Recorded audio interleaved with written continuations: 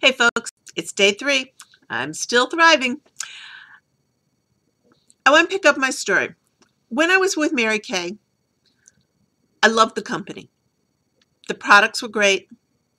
I hated doing classes, and inventory confounded me.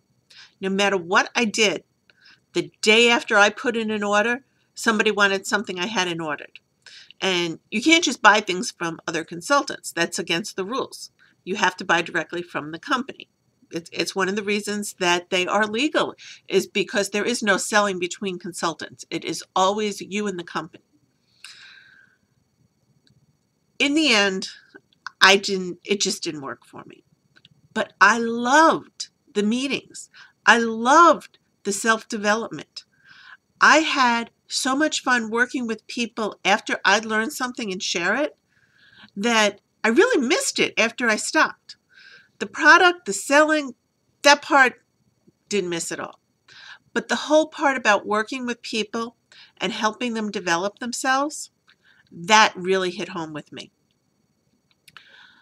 So after that, I kind of felt a little, I don't know, lost. I still had my corporate job.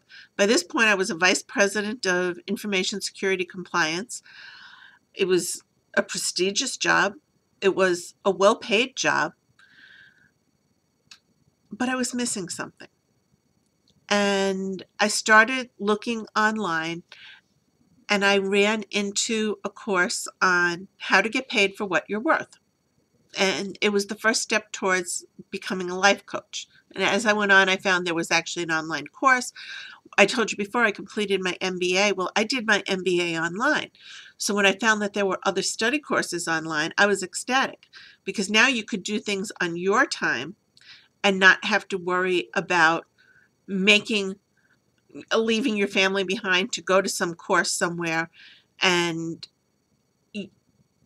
when you know you have a class at such and such time, or you can do it whenever you want, you can fit it in. When you know that you have to pick up and spend all that money on travel, hotels, etc., it makes it a lot more daunting to be able to complete the task. So I was in heaven. I was learning what I wanted to. I was finding out how to put the things that I'd learned previously and I was learning now to work. I was going to be rich. Yeah, well, I quickly found out that not only did you have to know all the content piece to share, but you had to learn marketing as well.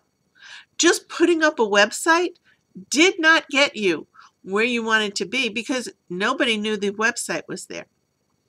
So after that, we'll tell you more tomorrow. See you then. Bye.